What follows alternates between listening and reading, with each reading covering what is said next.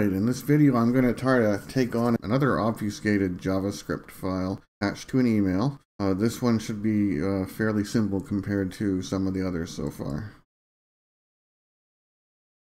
So this one has multiple copies of the same file. Examining each of these files will show that they're all identical. That's a common procedure found in a lot of attachments these days, I'm noticing. Or that is, other than to possibly pad the file size and make the files look bigger or smaller. Okay, so the first thing I notice here, this file has an awful lot of commented out code. Fortunately, it's all the letter C. And since I don't want to scan through and find out if code is chopped into one line here and one line there, I'm just going to start replacing my way out of it.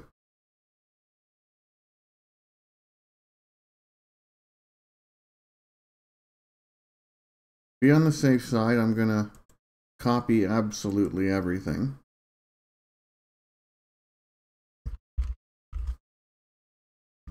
That way, if there was any extra space in there, it will take care of it. And I've also left the setting on to automatically decode the escaped characters. So this is now the code left over. 108 lines. Let's make sure we get that all. Now, a quick look at this code. Pretty easy. Injected the same comment into everything. So let's just wipe that out. Cleans that up. First thing I'm going to do here is remove this conditional coding commented out area, because the idea would be that I would be wanting to see what this does on a Windows system, and that's what the conditional coding is blocking. And so now I see more variables in here that need to be processed and tested. And yeah, this is rather lame obfuscation because the majority of it is simply strings that are broken up. I'm going to jump ahead here in the video to after I go through and process all of these strings, just concatenating all of the parts that can be put together. Okay, so that was fairly simple. There were an awful lot of strings in there that just simply had to have all the plus signs removed to shrink them right down. Now there's going to still be a bunch of strings that need to be processed based on this kind of concept. With the brackets, we only use the last character in each. So this reduces to just the word run.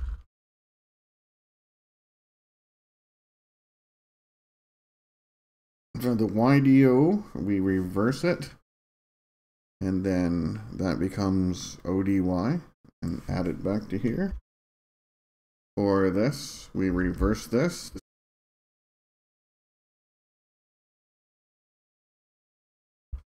I'm going to go through and start replacing all of these constant parts of text where I can find them. And once I've replaced them, I will remove the original variable as well. Okay, so that took a couple of minutes to go through, clean most of them out. I think I've got them all. A lot of them were strings being assigned to a string from before and then used again. So that got rid of a lot of them, including, there's one more. So yeah, just first of all here, a quick reduction of space.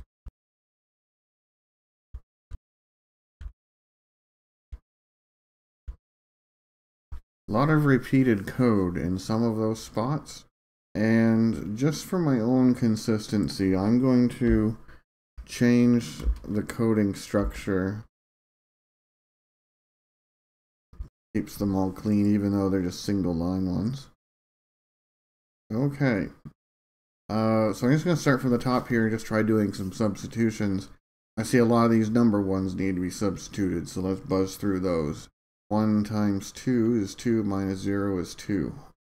2 times, this is 1, so, and this is 2 minus 2. So this becomes, and I bet that's not used anywhere. Does this get reassigned anywhere? Nope, so we have a constant. This right here, a function that simply returns string. Goodbye to that code. If true, well, if true will always be true, so this if 1, 2, 4.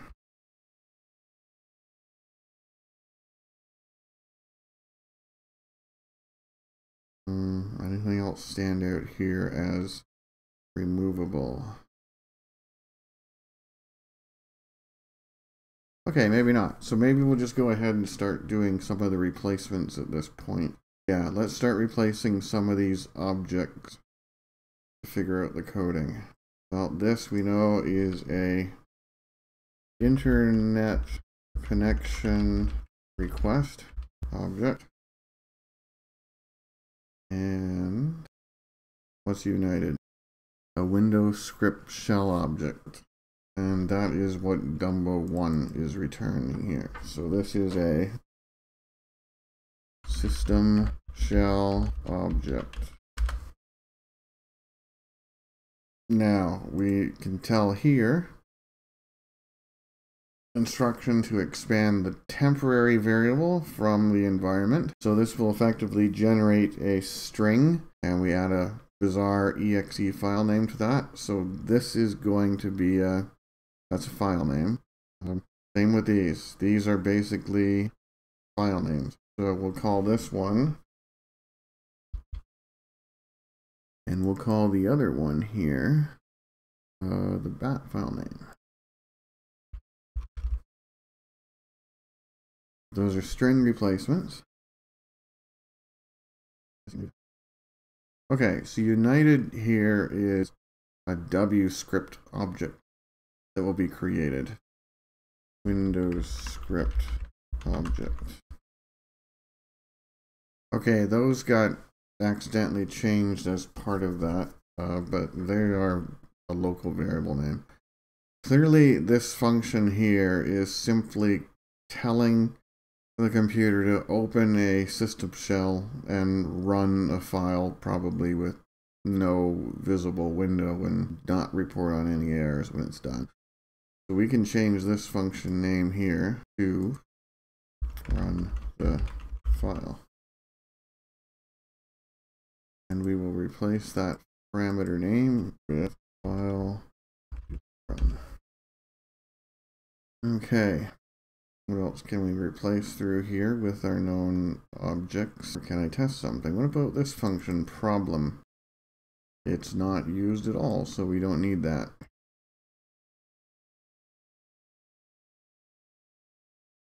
Okay, so what's the other weird names we got here? Again, this is using it's reusing a variable name here that caused this effect.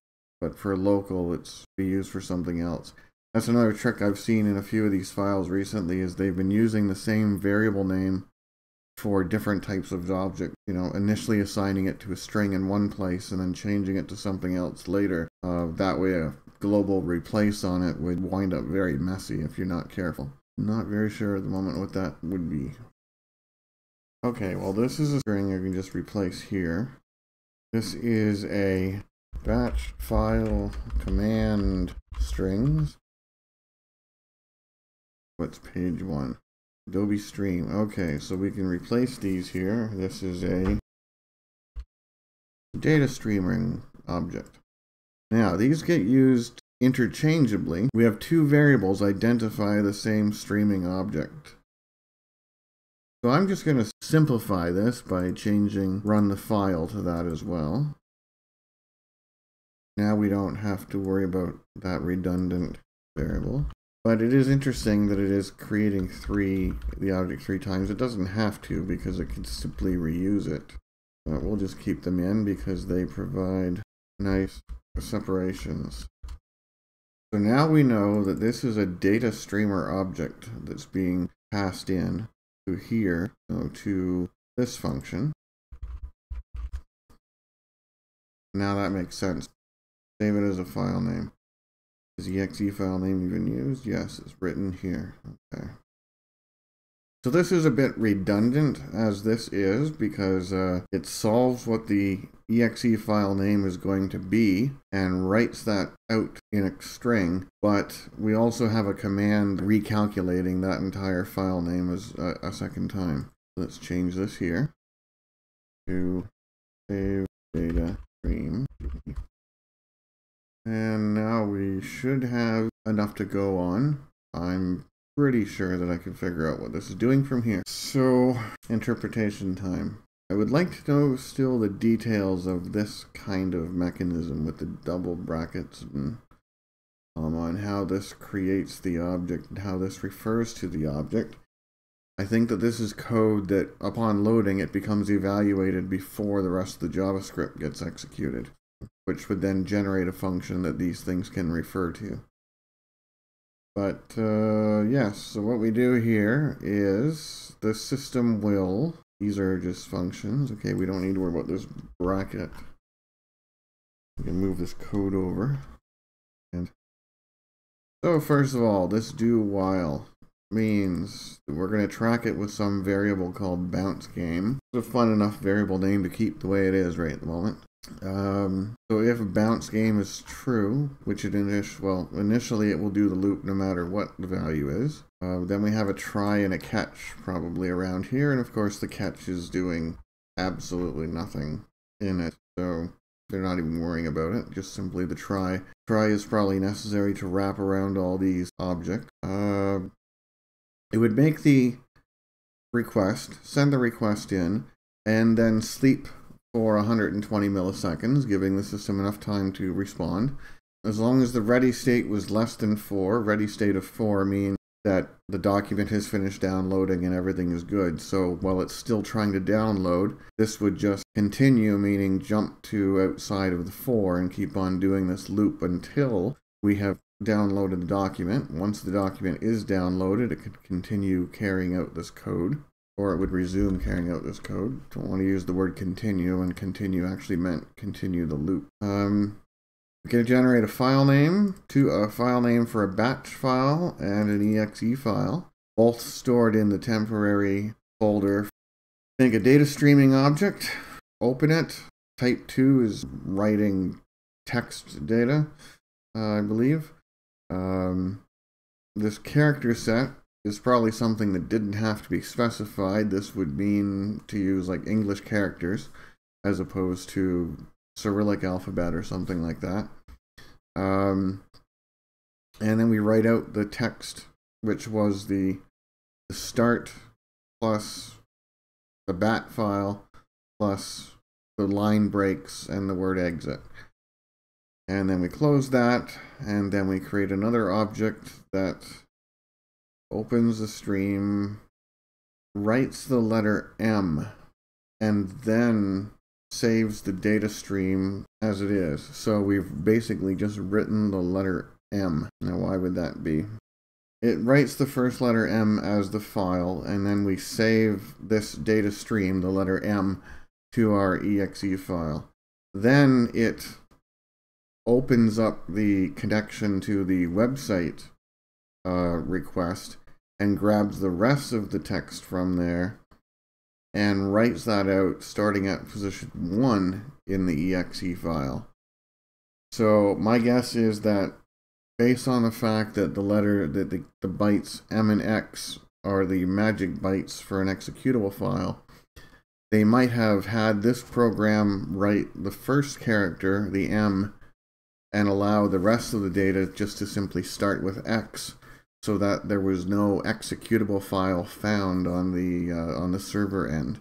It would have just been a data stream that started with the letter X.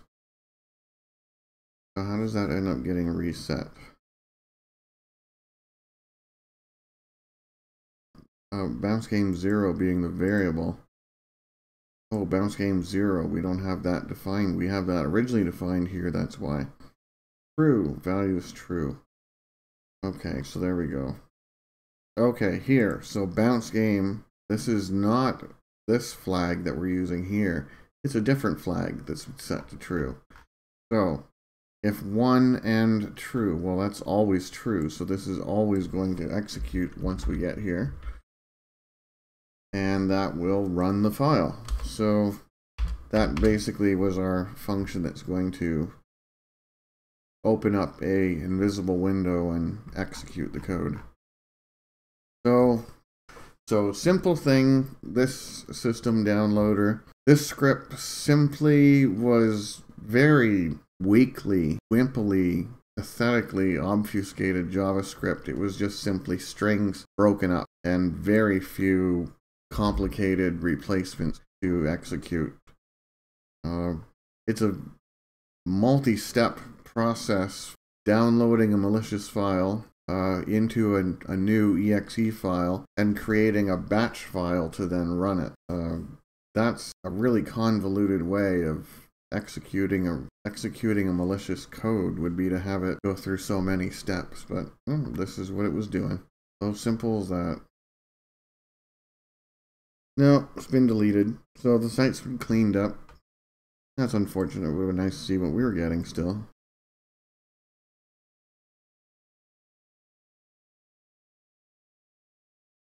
Okay, even though that was a disappointment not seeing the file that we could download from that script, I just got an email recently that I just had to take a look at and see how its JavaScript looked.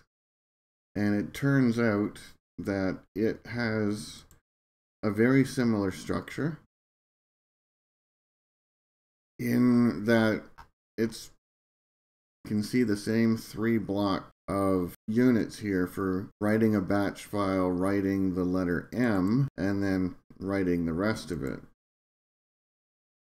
It's pretty pathetic because so little of it has any creative obfuscation. It's all just simply difficult variable names and broken up strings again, and comments that I just deleted from the one thing. But the neat part is that since I believe the system will be very similar to it,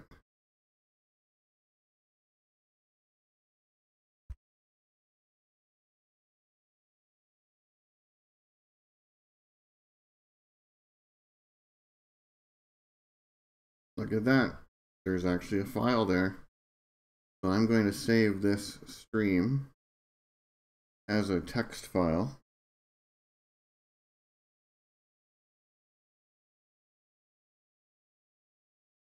Okay, so it looks like I was wrong about the magic byte part and how they might have just simply stripped off the M from it. That would be a really clever idea for someone to do, but in this case it was probably just an extra layer of obfuscation on the file to throw a little bit more crazy work into it.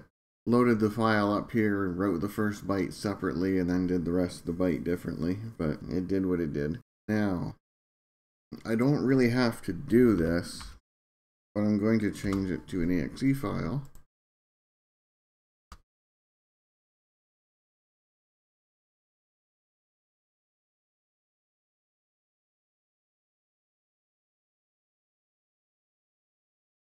And there we go. We see the results of that scan indicate pretty much consistently across the board that it's detected as malicious, and it's detected typically as locky ransomware, identified by most systems, a version of it at least. And you get a pretty good idea for which antivirus programs you don't want to be counting on for something like this. So there we go. Locky. Sample of the virus downloaded.